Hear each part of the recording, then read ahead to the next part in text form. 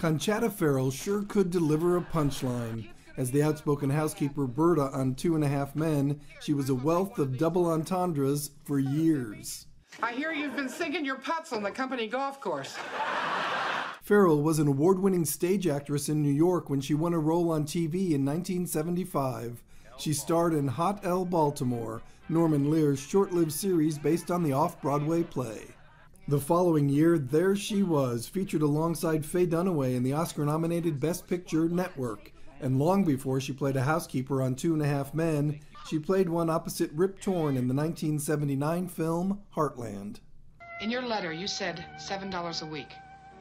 In Denver, I got $1.80 a day just for washing.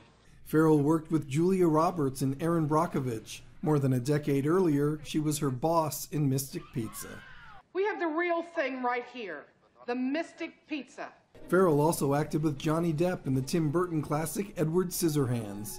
On TV, she was nominated for an Emmy, playing attorney Susan Bloom on L.A. Law. Well, I never thought I had a chance. Life's full of surprises, even for an old broad like me. Years later, she told me a story about attending the Emmys for that L.A. Law nomination. The paparazzi asked me to move aside so they could take a picture of the pretty ladies coming behind. I swear. When she returned for one of her 2 nominations for 2.5 Men, she dazzled with some loving guidance from the show's costume designer.